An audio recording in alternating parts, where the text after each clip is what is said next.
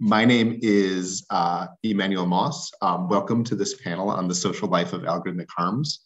Like I said, I am Emanuel Moss. I'm a joint postdoctoral scholar at Cornell Tech's Digital Life Initiative, and here on Data and Society's AI on the Ground initiative. I'm hosting this workshop and this panel with my colleague, Jacob Metcalf, who is the program director for AI on the Ground at Data and Society. And we're all supported today by events colleagues CJ Brody Landau and Eli Ely, who are both behind this digital curtain. We'll be spending the next hour together, so let's get started. As we begin, I'd like to tell you that Data and Society is an independent research institute. Together, we study the social implications of data and automation, and we produce original research to ground informed, evidence-based public debate about emerging technologies. Data and Society began where I happen to be today in New York City, an island in a network of hills and rivers in the Atlantic Northeast that is the ancestral land of the Lenape people. Today, we are connected online via a vast array of servers and computer devices. In the United States, much of this infrastructure sits on stolen land acquired under the extractive logics of white settler expansion. And as an organization, we recognize this history and uplift the sovereignty of Indigenous people, data, and territory. We commit to dismantling ongoing settler colonial practices and their material implications on our digital worlds. To participate in this event, there is the regular Zoom functionality that I'm sure many of us are familiar with by now. But to be specific, at the bottom of your screen, you can ask and upvote questions via the Q&A feature. You can select to use closed captioning for subtitles. You can view links and prompts in the chat window. I see some rolling in right now. And I would like everybody to note that this event is being recorded and will be shared afterwards. I'm now going to turn it over to my co-host, Jake Metcalf, to put today's panel in context. Hi, everyone. Thanks for joining us today.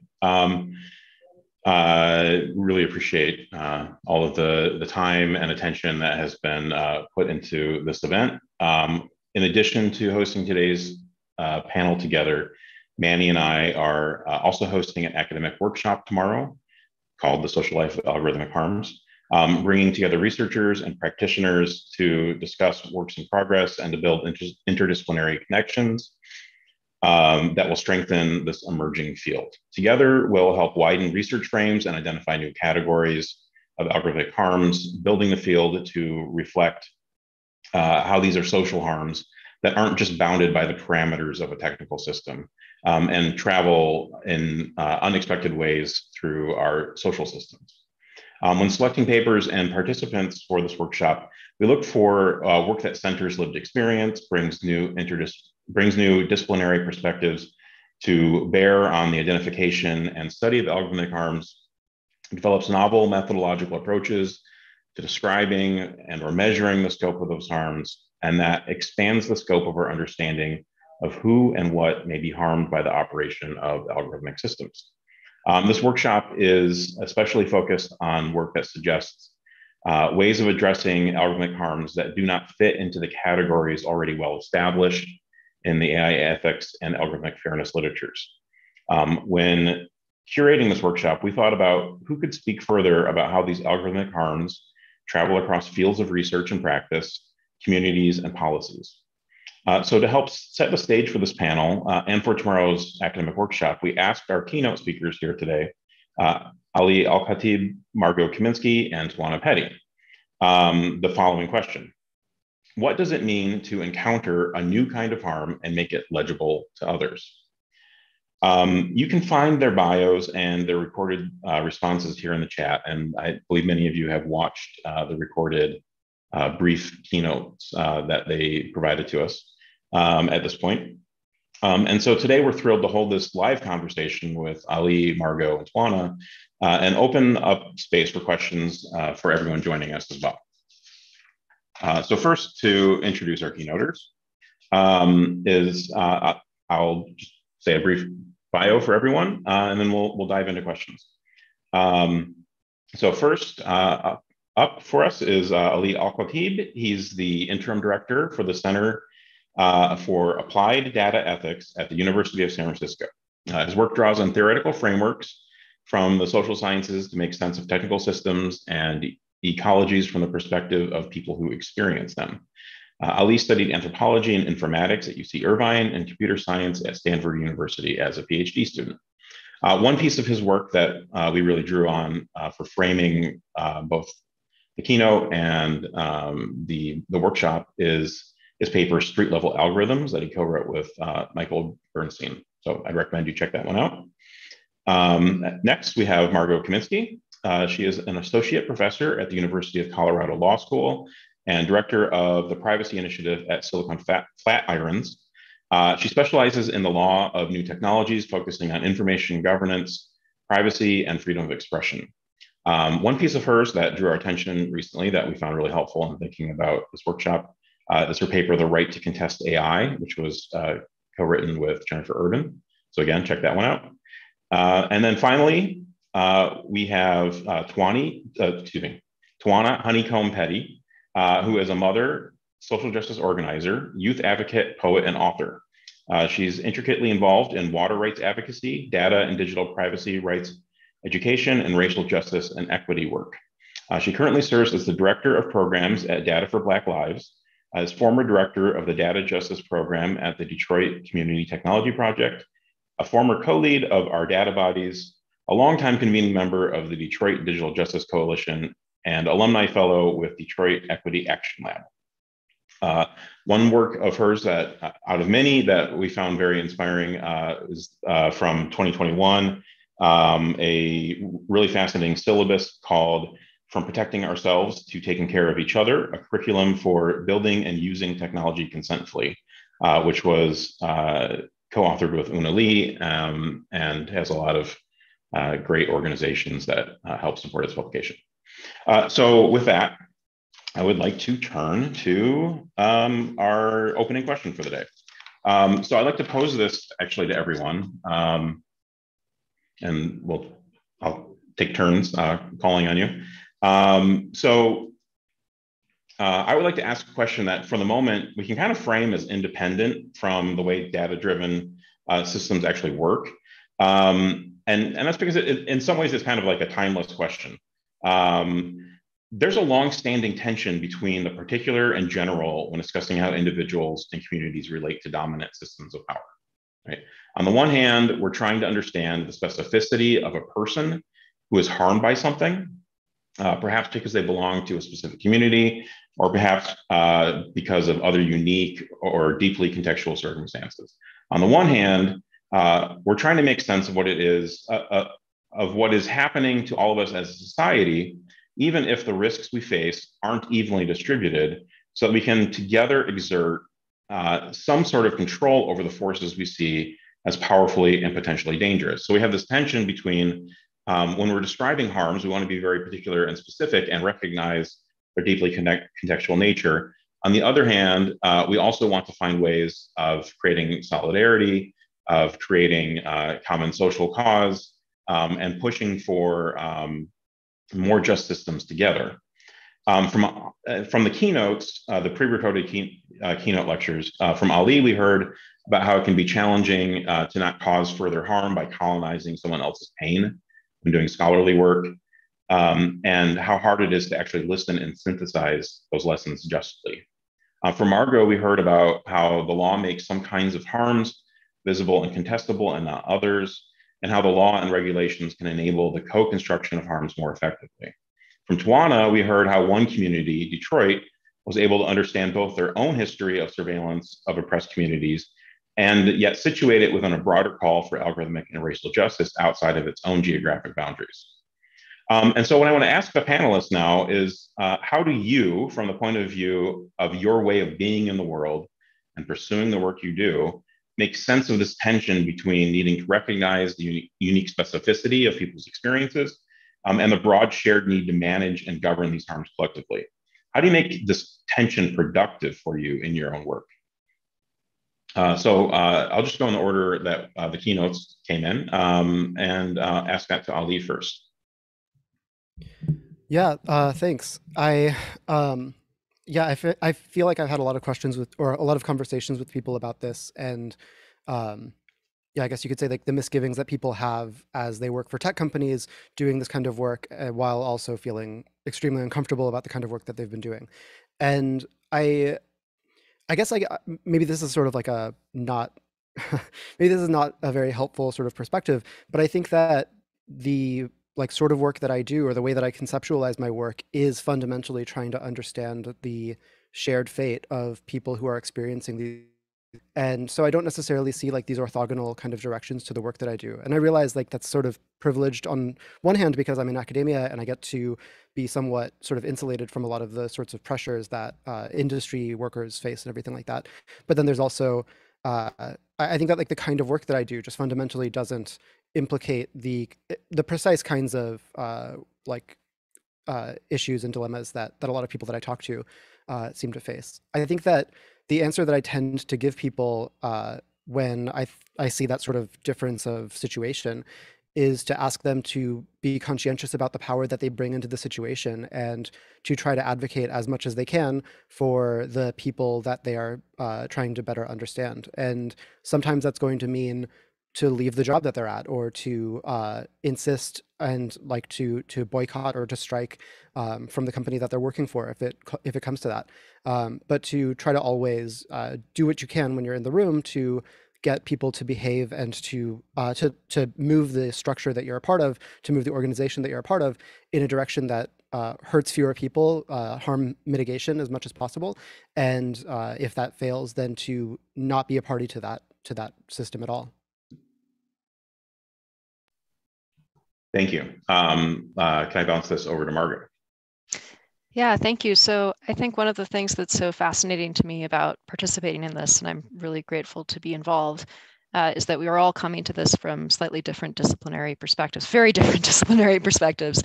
And when I hear your question, you know, what I hear is a number of repeating questions that come up often in the law about the tension, for example, you know, this is way beyond algorithms. So the tension between having a system of law where an individual can sue because she was harmed versus a system of law where you rely on a centralized, usually before the fact regulator to protect people from harm. So classically, that breaks down into sort of a precautionary principle idea where you trust the centralized regulator to try to avoid harm on behalf of the collective. Versus the individual who gets harmed, but then can seek compensation or recognition or however you conceive of the role of the legal system. And I think that what I have seen in looking at the laws that are proposed for regulating algorithms so far, and some of them are actually in effect, yay Europe, is that you know there is a tension between on the one hand relying on some sort of collective approach to harm mitigation, which often will, by its nature, by the nature of the tool, characterize a harm as a risk, right? It's happening beforehand, and it's saying, this is a risk that we're looking at. We're going to calculate it across the population. And then the other option is to, in some way, bestow an individual right, which usually is going to take place after the fact. And the tension in this area of regulation is that, in some ways, the before the fact systemic, let's try to deal with this on a collective level approach is going to work better just by the nature of the technology and the practices. It'll affect more people if you fix the tool beforehand, as you well know from your work on impact assessments. On the other hand, you know, there's something lost when you lose the individual. You don't have the ability to seek compensation for harm that's occurred to the individual. You don't have the ability to come in and contest and say, well, this might be on average better for the group, but for me personally, it was worse. And you don't have the ability to speak in right speak, which I actually think is really important. You know, in Europe, when you talk about data protection, which we refer to as data privacy, you're talking about what's effectively a constitutional right. And so to erase the individual and the individual harm from the picture is a non-starter, where in the United States, when we see regulatory regimes around algorithms, we very much see a focus on the collective because we don't have this kind of constitutionalized right. Thank you for that. And yes, we are definitely coming from very different perspectives, but I do see a through line, right? I see the desire to figure out how to recenter the community in some way, shape, or form. And for me, I'm coming from the community perspective. I mean, I will be upfront and say now that I've been technically working in these sort of industries, and in nonprofits that are doing this type of social justice work, um, it draws a different kind of a line from when I was the community member who was just shouting at the community meetings. And so now I'm the community member who's shouting at the community meetings, but also now trying to figure out how to leverage resources that I now have access to put those tools like the consentful tech curriculum, the digital defense playbook, and these other things in the hands of community members. And so my approach has been multifaceted. It's coming from my lived experience of looking out my window and seeing surveillance helicopters or surveillance drones or mass surveillance in my community, to being in conversations around what legislative policy could be, potentially passed to mitigate the harms. And so one thing I've had to do is go from, sometimes I want a ban on face recognition is a perfect example, but I've learned that based on community members' specific circumstance, like the ways they see safety as an example, I might not be able to get to that conversation right away. And so you have to be able to have varying levels of dialogue and understand that there is no one approach to how to engage in harmful conversations around harmful systems. And I've really learned that in working with data analysts and ethicists and everyone else, is like, there aren't necessarily always opportunities to sit and think about the impact, the human impact of the innovation that's happening, or the formulas that are being crunched, or whatever language technologists use when they're in a particular field. However, I think there always has to be that built in, whether it's a set of questions or principles or values that folks in the field have to stop and think about. I think there has to be a way to systemically put that into the conversation, because otherwise it'll never come into the conversation. And we're getting to the point where mitigating harms is becoming nearly impossible, or, unattainable. And so, it really is. This is a perfect example. This is a microcosm of what needs to happen. These different approaches need to be in conversation all the time. And so, I'll leave it there because there's so much more that could be said. Thank you so much. I think we're going to bounce it over to Manny for some individual questions.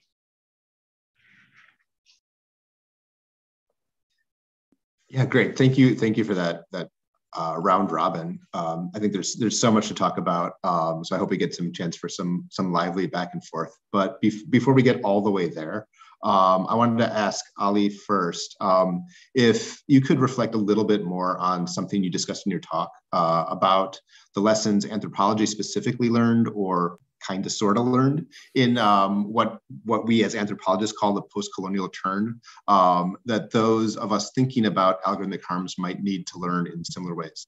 I'm thinking in particular about the ways in which research on how people live their lives has historically and continues to be used to serve power, and the way ethnographic work in studying human and computer interactions can certainly be used in ways that are incredibly useful to powerful developers seeking ways to improve their product's ability to bring people under their control, often in ways that subordinate people to machinic logics. So my question is, I'm wondering if there are lessons you think can be learned by those of us working in such spaces today from the way anthropology as a discipline has come to terms with how its research has served power. Yeah, I feel like I have I don't know, slightly fire, but that's for the best, I suppose. I mean, I think that like one of the things that anthropology did that I would like to see computer science or design or HCI do is to confront more directly the role of, I mean, the military for one thing, but just like industry broadly as a major underwriter of the kinds of work that that we see in academia and in conferences and in journals and whatnot. I think that like we are really worryingly resistant to have conversations about the fact that Google, who fired Timnit Gebru and Margaret Mitchell, like is one of the, I think it is like the hero sponsor or whatever the phrase is for the leading HCI conference. And like, I'm just, preparing for whether to go to that conference or not. And I'm like looking at all of the sponsors, and it's a lot of companies that, should not have a presence at the conference at all, to say nothing of the fact that like we shouldn't be elevating them. And I think that motivates a lot of the kind of research that we see and all of the kinds of harms that we see coming out of our own field. And we need to confront that as a first step. But I think that one thing and I think that that's something that anthropology sort of partially, I would say, tried to do in confronting the role that they played.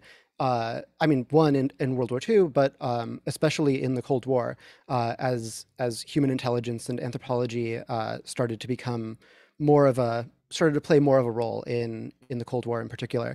And I think so. I think that like one thing that we just need to have a conversation about is the role that people intentionally play in systems of power, but then also I guess I would say like the inadvertent ways that the things that we do, the things that we work on, can be used to cause and further harm. And so I think that that's one major area. I think that another major thing that we need to focus on is less on things like bias and more on things like harm, because it is true that bias tends to be one of the undercurrents of harm, but it should be enough that somebody was harmed, that somebody is hurt, that causes us to stop. Like, it shouldn't matter that our system was unbiased, or passed all of the checks of bias in whatever system we're developing. And I think like that's the sort of, like, we're in a very early stage of like fairness, accountability, transparency, things like that. And I think I would like us to start to move more towards, well, what is the experience of the people that we are working with? And like setting aside whether we think that we followed all the procedures or not, like, are people worse off after our intervention or after our arrival?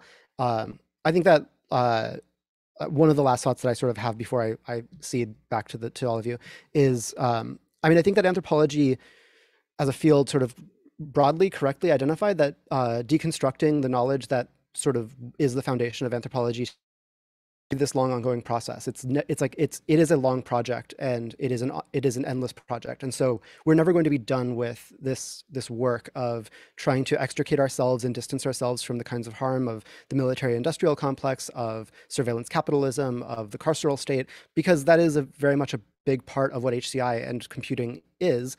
And we can't really like shed the reality of that history from us. But what we can do is we can constantly work to do better and to right some of the harms that we've done, and to start to heal some of the injustices that we've caused.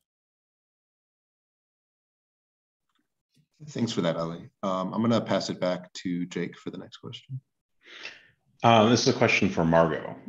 So something you mentioned in your keynote, and a theme running through some of your legal scholarship, is this idea that preventing algorithmic harms requires a concept of co-construction, where the legal structures, the legal concepts, the regulatory powers that the federal government has would be bent towards empowering the people who are harmed by algorithmic systems to say what the problem is, right? To actually have the voice of the people who are impacted by these systems be part of the process of constructing the legal apparatus that is able to, that theoretically, possibly, hopefully in the future, would empower us to have significantly more control over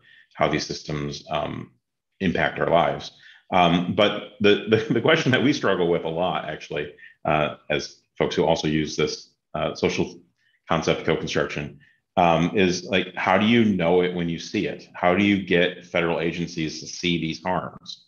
What do they have to do in order to be able to hear from people who are being harmed or might be harmed by a proposed future system?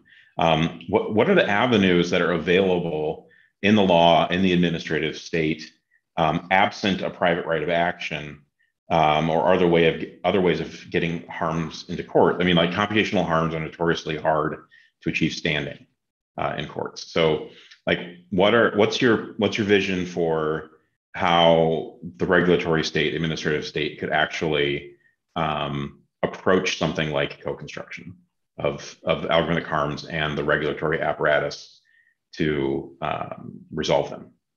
Yeah, so I wish I had the perfect answer, right? Like, I think this is the research agenda. And I'd say that if I were offering you the perfect answer, you should be very skeptical of me, because in part, this is something that has just repeatedly been gotten wrong. I guess I'm kind of echoing Ali on this one, right? Like, it's that we have so many examples of companies being told, I mean, think of like international human rights impact assessments, right? Companies or countries being told, you should conduct some navel gazing about the kinds of harms that you're going to cause. You should try to mitigate those harms. We'll have some oversight. We'll have some conversations. And that by itself tends not to work very well. So I have several different answers to you of what I think doesn't work, and then maybe a couple of points of hope. So I think it does not work, and this should be obvious to everybody, but it's not obvious in the laws that are being proposed, to give companies the ability to just go through a checklist internally. Basically say, like, all right, we've looked into this, we've done the harm mitigation, and we're finished. And you'd be surprised, I mean, you won't, but many might be surprised how many laws propose this and just keep it entirely internal to a company. And the idea is, we lean heavily on the ethics of the people within that company. We lean heavily on the compliance infrastructure within that company. And we all know, see Enron, that doesn't work. So then the question is, how do you get voices in and how do you get voices out? And to get voices in and get voices out, you have to construct channels of communication, and you have to do it pretty deliberately, and it's going to be incredibly context specific. So this is the other reason why I think we have to be really skeptical of somebody coming in and saying, I have the answer, it's here. It might be context specific by the type of harm. It might be context specific by the particular company or agency, as you asked. It might be context specific by how much expertise is needed to participate in the conversation. But some examples of things that are good in my book is that the more eyes you can get, the more diverse eyes, both in terms of stakeholder diversity and expertise diversity, that you can get over the operations of a system, the better. And the more power you can give those people to give feedback that has force to whoever it is who's using or creating the system, the better. And then the counter arguments you're going to hear that always come up are a combination of, we don't want to reveal company or proprietary secrets. We don't want to allow people to then game the machine. And some other host of things about people won't understand it. It's a waste of time, and a very real concern that this will result in ethics washing. Right? If you create the opportunity for somebody to look at it, and all you're doing is process, and you're not really giving them much power, then all you're saying is, they looked at it. It's fine, right? This community approved it. And we see that happening on the local level of community involvement in policing all the time. So my points of hope. So, I'm a comparativist. I look at comparative law, and when I looked at the European General Data Protection Regulation versus the newly proposed EU AI Act, what was very striking to me is that the GDPR does not require that companies in conducting impact assessments conduct impact assessments with stakeholder involvement. They highly suggest it. It basically says, let me see if I got the exact language, where appropriate, the controller shall seek the views of data subjects. So on the one hand, that's you have to go talk to people. On the other hand, it's only where appropriate. When you look at the EU AI Act, it says nothing. There's nothing there requiring a company conducting an impact assessment for the use of AI to consult anybody external. When you look, however, at two proposed laws from in the United States, so there's a bill in Washington State, and there's the Wyden Algorithmic Accountability Act. It's Wyden, Booker, and Clark. And that, the Wyden law, Wyden, Booker, and Clark law, I'll just refer to as the Algorithmic Accountability Act, which is a proposed law, requires companies to consult with impacted stakeholders. And if they don't take the voices into account, they don't take the kinds of harms that were highlighted into account, they have to explain why they didn't do that. And then the Washington bill, which would apply only, it's SB 5116, which would apply only to public agencies, not to companies, requires the government rulemaker that's going to come up with the standards for these accountability reports or impact assessments to consult, again, I think the language is with representatives of communities whose rights are disproportionately impacted by the automated decision system. So what I would counsel us to think about as we're looking to how to do co-construction well through the law is not to get too hung up on any one mechanism, and to be looking at the system as a whole to make sure you have channels of input and channels of output and transparency. If you get too hung up on the one thing, like just the impact assessment, then you can get stuck in a place where the impact assessment effectively becomes ethics washing.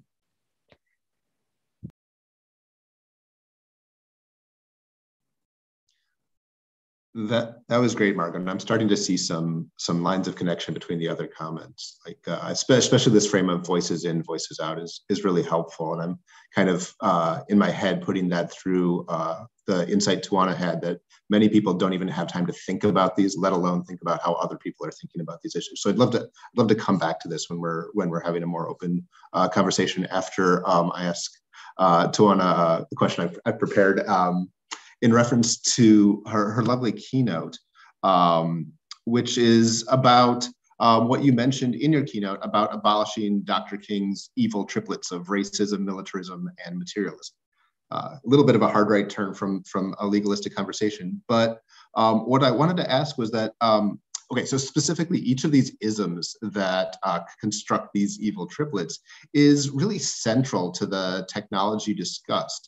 And each of these triplets reinforces the other in insidious ways, technologically and sociotechnically. And so one of the things I take from your talk in part is that technologies like those associated with Project Greenlight or ShotSpotter are inherently harmful, evil even, in and of themselves. And so it seems strange for us in this conversation that we're having to try to enumerate and mitigate the harms produced by such technologies. So I'd love it if you could speak a little bit to how you think about engaging with these technologies as objects that might be better or worse if they're so closely aligned with these evil triplets. Are there contexts where these tools aren't evil? Are there moves available to society beyond refusal to engage with or grapple with these technologies? Oh, that's a mouthful. Well, I'm just going to say I have to give myself credit, y'all. I'm laying here with a broken ankle. So if you see me twisting and turning, I'm trying my best. But yeah, you know, I'll say this. I think that the technology movement or the ethics movement within technology and data has to take seriously the abolitionist movement and start to think about ways that they can start to be interwoven into how we think about what needs to exist in society. A perfect example is like in movement, a lot of us say all the time, I'm trying to work myself out of a job. So your job exists because there are harms. And so your goal is to really work yourself out of having to do that type of work. But unfortunately, under those evil triplets, what happens is we can lose sight of that. And especially when you're developing new systems or you don't have a connection with community and you're starting to think about what you think should exist in the world. If you're not thinking about those harms, as Ali was saying, then you end up replicating them or you end up creating new harms. And then that makes me have more job security in doing work that I really shouldn't have to be doing. And so it really is an interrogation of those evil triplets and saying, like, number one, what needs to exist in the world? Number two, what are we replicating that is historic or a historical harm? Dr. Simone Brown's book, Dark Matters, where she talks about the 18th century lantern laws. And here I am in Detroit with Project Greenlight mass surveillance. And there are so many similarities in these systems, and somebody created Project Greenlight because they don't understand what safety is, and because they don't have that historical analysis, and because they're not having that harm reduction question. And so they're in a lab somewhere creating something that they think, with an internalized carcerality mindset, is going to create safety in a community. And I always say surveillance ain't safety. And I use ain't on purpose because it really, I really want it to be impactful. It's like, these are the communities are saying we want to feel safe. They're not saying we want to be watched, we want to be tracked, we want to be surveilled. And that's with any system. Even if you think about COVID and contact tracing, right? Folks want to be safe from COVID. They don't want to be tracked and have all their friends tracked and have all their people on their job and, like, you know, folks they visited or what store they, you know, they don't want to enter everybody in their network into some database to be weaponized against them later. And so it really is about having those deeper dialogues and putting those stopgaps in place where you can ask those questions. How does this historically tie to harms that have already been created? And if the abolitionist movement is talking about carcerality, what are the things that I'm working on contributing to that? Is it for the better or is it for worse? And I can keep on. There's so much I can say, but I think hopefully you all get the point of what I'm trying to make. Yeah, I think we do. And I think we'd also be okay if you went on for the rest of the time that we have available. But I want to kind of, I guess I want to follow up on an earlier thread of this conversation that ties in some of the things that you were just mentioning. So I want to think about what you mentioned about seeing how people work inside these companies and how they don't even have time to think about a lot of these issues. Something I saw in my own research, and Jake and I saw when we were interviewing people like this as well, was that when they do have time to think about these issues, they're getting together in rooms where they're thinking about what they're building and how it might affect people whose lives are very, very different from their own, being all technologists themselves in that room.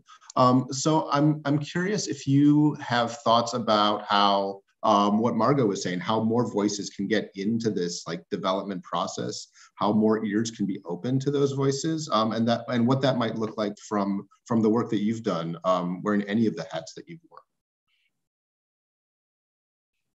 Yeah, I think the voices is very important. Just even being invited to this type of a dialogue, right, where it really could be folks who might not necessarily be considered frontline community members. And I use that loosely because I really think that we have the potential to be a frontline community member depending on what type of community we're engaged in. And so I like the fact that TeamKnit was leveraged as an example, right? She definitely is a frontline community member who took on an establishment tech corporation and then created an alternative vision. And so I think that having these dialogues where we all get to advance our language, whether it's me learning more about the systems that within law or within technology, or whether it's folks learning more from me about what the direct harms are of having your community massively surveilled, or living under a city where there's been a half century of propaganda assault, which really dictates the policies that are implemented in your community. And so I think the more well-versed we are on each other's experiences, the more we can start to see ourselves in each other's shoes. And then that gives us a more humane way of engaging with these systems. And so I really do think it's more voices, more experiences, lead to a deeper level of humanity and understanding. And then it makes you want to, I'll finally say this. If you live in a neighborhood where you're driving straight into your garage and you go straight into your house and you have no idea who lives on your street, you're going to think less about what's happening to your neighbor. That's just the reality. And so when you get to the point where you're humanizing people, and that has been shown in every movement, when you get to the point of humanizing people, you start to ask questions. It just inherently happens. Like, am I doing anything that's going to hurt that person that I know very well that lives next door to me? And that's what we need to happen in tech and data spaces, in corporations and any industry, honestly, law enforcement. If you're seeing the people in front of you as human, then you try to mitigate harm. It's just a natural reaction to humanizing people. I love that. I officially wish we had doubled the amount of time we have to have this conversation, because I want to talk more about all of that. But I think that a question from the audience does a good job of that. I'm going to kick it to Jake to ask that question, and hopefully it'll extend this theme. Sure. I mean, thank you so much from the panelists for answering our questions. And now we're going to turn it over to the audience a little bit. So first, I'm going to ask Jenna Burrell's question. She writes, I notice voice is a theme in all of your keynotes. Ali on the idea that anthropologists have of themselves as giving voice and the skepticism that comes with that. Margot on how those affected by algo systems co-constructing what a harm is through the opportunities for voice in and out of the judicial system. Tawana and voices being heard in community-led activism. Is voice always a counterforce outside of and against algorithmic systems? How does voice get co-opted in each of your areas? So I sort of read this as a question about like, are there some risks of voice? How do we know when we're using voice in a way that's productive and actually contributes to justice? Yeah, I can start since I think my name came up first. So yeah, I like when I saw the question, I was thinking about it, and I think I sort of went on two tracks.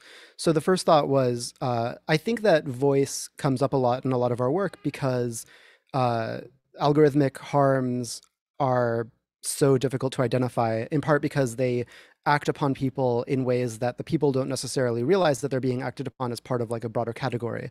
So one example that I have written about in the past has been YouTube demonetizing trans YouTubers' videos for just mentioning gender identity in their titles and descriptions, and demonetizing it as sexually explicit. I think that if you didn't have a community of trans YouTubers who were talking to each other and who were trying to basically kind of exchange notes on like what's going on with this thing that's happening to me, it wouldn't have been as easy to identify that this is part of a class of harms that's happening.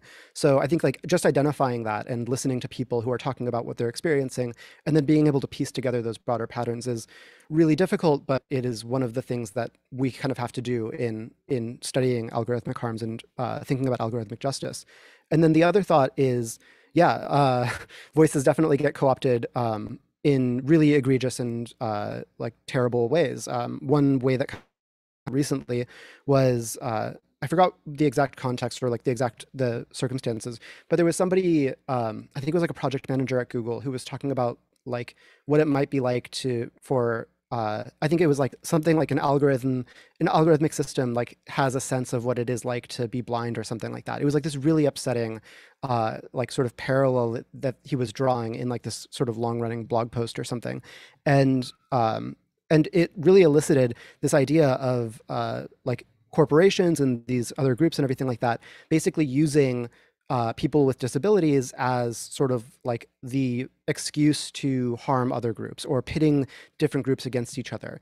And I think like that is one of the really common ways that I see like people's voices being co-opted. And like you see this a lot in like a lot of PR campaigns and things like that. Like a company will elevate somebody from a marginalized group and sort of say like, well, this person's getting the benefit of, you know, mass surveillance. And so like, do you really want to hurt that that group of people? And it's like, no, of course not. But like, clearly you're creating this false dichotomy where I have to accept that like we, I don't know, do like that we like enhance some terrible technology or something like that for the benefit of this one group at the cost of so many others. And that's this sort of like Faustian or sort of like false dichotomy bargain that these companies tend to do, often using marginalized groups as like tokens and as scapegoats and things like that.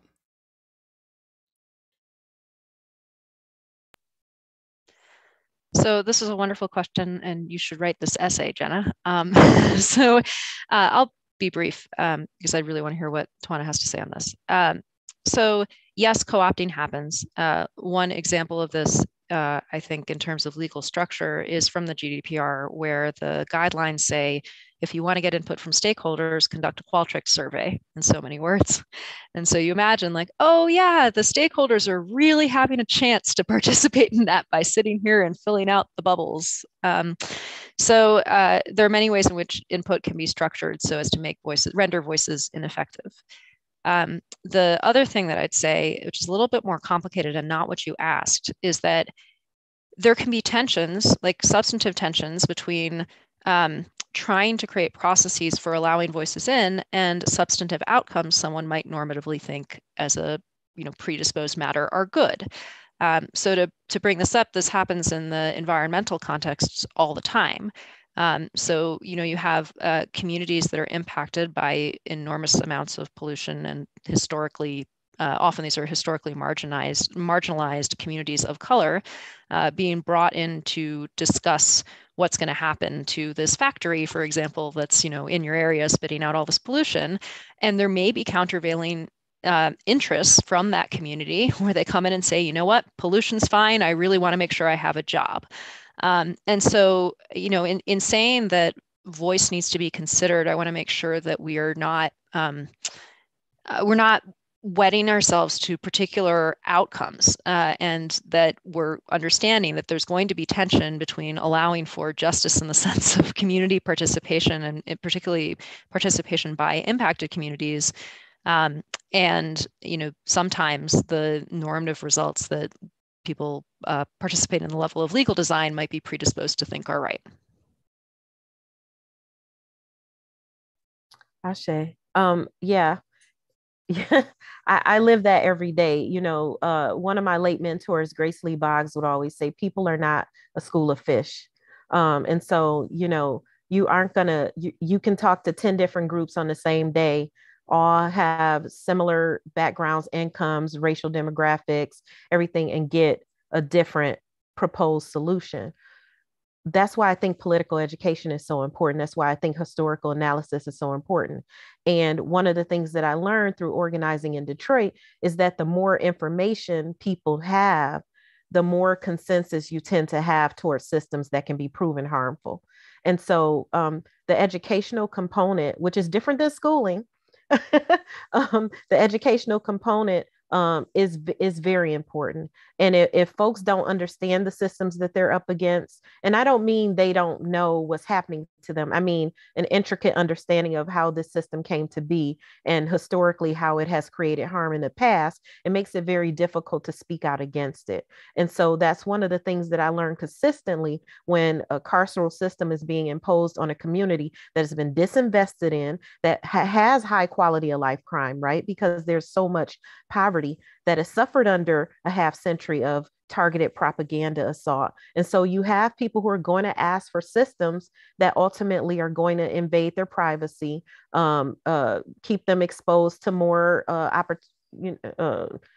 incarceration. I don't want to say opportunities, but lead them into various forms of incarceration, whether it be tethers or prison. And worse, right? But if you're continuing to go to a community meeting, you're bringing the research and you're bringing digestible, accessible information and historical analysis, then you start to see a shift in the ways that people are engaging. Now, they might not always come to your side of things, but they'll definitely start to ask deeper questions. And so when I think about voice, I think about how many more voices are going to come in a room that are going to be able to ask questions that allow for them to think critically about any given subject. And so as long as our communities can think critically, can ask questions, have access to information, then we've done our job in increasing voice within a space. It doesn't mean, as Margot was just saying, it doesn't mean that you're predicting an outcome, but it's not fair for a community to have something waged against them and they don't have all the information. Thank you for that. I'm going to be thinking about that for quite some time.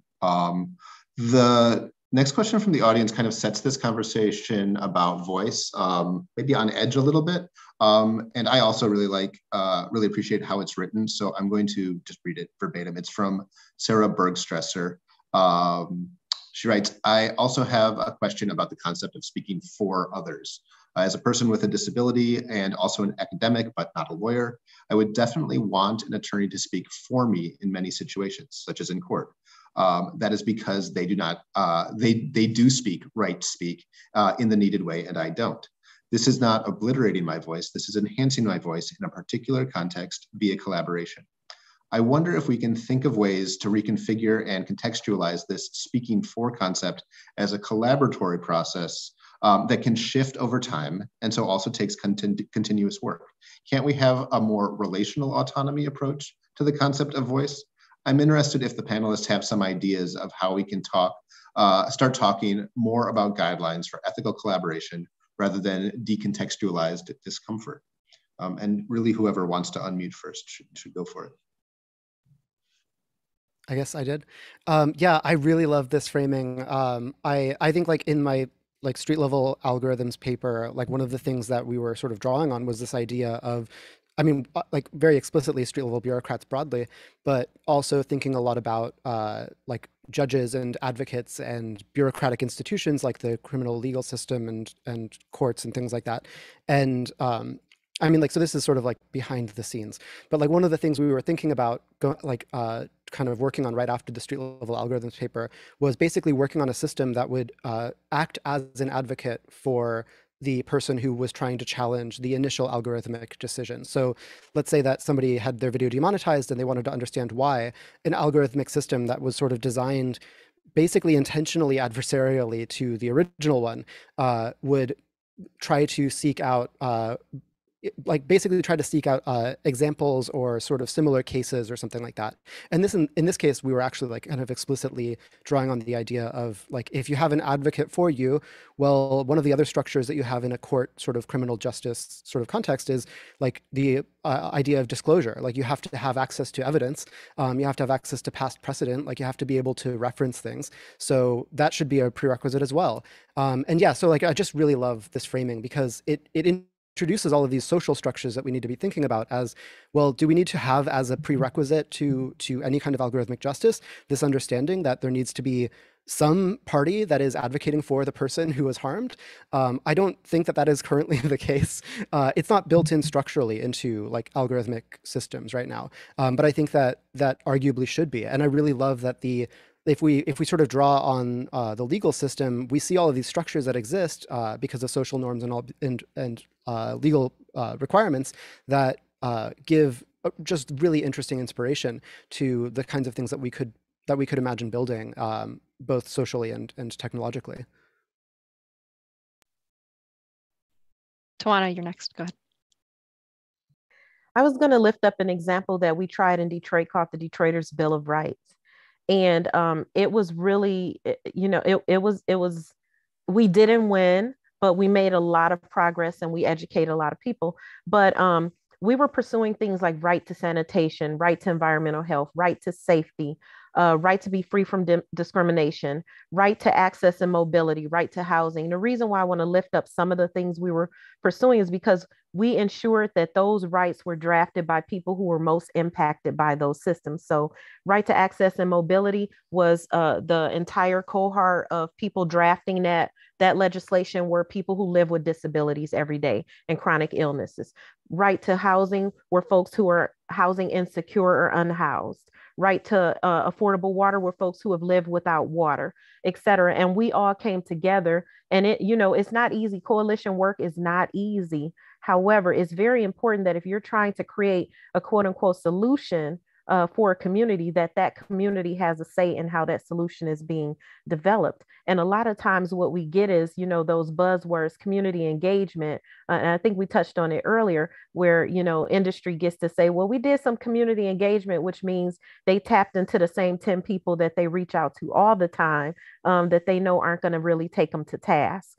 And so this was a slow 3-year process of being, not having always good outcomes at the ends of meetings, but it was very important if we're going to create a systemic solution that we're able to return to the table and hear what people are saying about how they're experiencing these particular systems. Now, I might at some point in my life have been housing insecure. I might have also experienced not having water at points of my life, but who is dealing with that system right now? And how can their voice be a contributing factor to ensuring that we don't replicate those harms and that we can create a system that's more healthy and humane in the future? And so that that type of collaboration is necessary for the future we all think we deserve, and the future I think we deserve. Yeah. Yeah. So what I'll add again, I guess, is the attorney's perspective, though it's dangerous for me to claim to be an attorney since I, am largely a teacher. My two reactions to this question were, yes, capacity enhancement is crucial, right? Like one of the big problems here, and we heard this in Tawana's previous remarks, is making sure that you don't just have voice, but you have voice that is informed, and the voice that can understand the systems that people are being asked to weigh in on. But the other thing that came to mind, which I actually have not thought much about, when I think of the attorney-client relationship, the first thing that comes to mind is a duty of loyalty. And when largely in this space, when I've heard about capacity enhancement, it hasn't come with this understanding of like, you should have loyalty to the people whose voice you really want to be heard. Like an attorney is supposed to take the back seat to your rights, right? Make your rights look better in front of the court and help you win. But it's not the attorney's rights, it's your rights. So that brought a different spin on this to me that I think actually might be worth thinking about. There is something I'd just like to chime in about. Tawana mentioned like that you sometimes you go to the same like group of people that you always go to, and you end up hearing sort of the same things all the time. And like I explicitly have this like experience where, and it wasn't even like we intentionally went to the same people every time. It was just we tried to recruit people to help us with a gig work platform, like a cooperative kind of like gig work platform that we were building. And it was the people who were most amenable to working with like Microsoft Research and then later Stanford. And like, of course, that's a biased group. And so it wasn't even like, it was sort of an intentional thing on our part. It's just sort of like who responded, and then that created like that sort of bias. And then there was the second thing that was sort of like, I mean, they just don't necessarily want to like destroy the like sort of relationship that they have with us by saying like what you're doing is completely wrong. I remember I was doing like some sort of like ongoing work with a group in Seattle, and it took like 2 months before anybody told us that, before anybody felt comfortable telling us that putting like a photo of the domestic worker in the profile might be a little bit like challenging because some people are trying to escape domestic violence and like they don't want their photo out on the web, or like they don't want their photo like even in the app before the person like actually interacts with them. And like that was something that took like several months for them to feel comfortable telling us about, I think because they were worried that we would sort of say like, oh, this group's difficult or something. And so like, of course, they're going to be sort of more cooperative or more polite or something like that, when in reality, like you have to seek out people who might not be as like amenable to like the project that you're working on. And you actually have to listen to them and like listen to what they're saying and take their feedback into account. Ali, I just really want to quickly say, to your point, you have to be willing to accept no and actually not do the thing. And there isn't enough room for not doing the thing. But yeah, everything you just said. Okay, so we are getting close to time. We had one last question to ask each panelist to answer as briefly as possible. Before we wrap up, what's one thing to remember from your keynote and or today's panel that we can take into the workshop tomorrow and into our work and communities back wherever we have our communities? Ali. I think that the major thing that I would want people to understand is that you will and what somebody else's life is or is like, but that doesn't mean you shouldn't constantly be working towards listening and trying to empathize and trying to be present with them. Just because it is a perpetual, like endless project doesn't mean that it is hopeless. It's like that is life. So like as difficult as it is, as humbling as it is, and as like, I don't know, as like far away as that goal is always going to be, that doesn't mean give up. That just means it's like you're just going to keep going. Margot. I don't have anything nearly as deep as that. That was beautiful. So, I would say I have 2 points that I think are important to think about when thinking about policy in this space. The first is that I think individual rights really matter. I think whether or not it's a private right of action, whether it's a private right to sue, I think that it's a mistake to throw them out altogether, because individual rights can serve as a form of voice, right? They don't have to be the only one. They shouldn't be the only one, but they can serve as an important form of voice. And my shorter, snarkier version of this is, please, let's not just think about impact assessments. Is that a subtweet of Manny and my work? One last thing, Tawana, please. Oh, do we lose Tawana? We are at time. If we did lose her, we'll just have to treat this like a cliffhanger, waiting for what she might have said. Oh wait, there she is. Tawana, would you like to? Yes, I dropped off. Yay. You're almost done. I will just say that I'll lift up my late mentor again and say sometimes the questions are more important than the answers. And I think we just have to keep asking deeper questions. And I think that'll get us to being, to creating more humane tools to stay committed to true engagement with one another, and to creating the world that actually to rescuing the world from from the demise that we're seeing happen because there isn't enough slow conversation about what needs to exist in the world. So thank y'all for having me. Thank you all for being here, each one of you. This is where we have to stop for today. There are some really good, excellent questions still lingering in the Q&A. We're going to try and preserve those as best we can. Thank you to everyone who's gathered here with us during this hour, wherever you're joining us from, and to everyone who's going to watch this afterwards. Huge appreciation to our speakers today, Ali Alkhatib, Margot Kaminski, and Tawana Petty. You can go to dataandsociety.net to check out their illustrated keynote talks. They're live illustrated, they're fun, along with this conversation and some other resources. It'll be up as soon as possible. Workshop attendees who are in the audience, we look forward to seeing you tomorrow and diving even deeper into this topic, into these topics. Thank you so much and take care, everyone. Thanks so much. Recording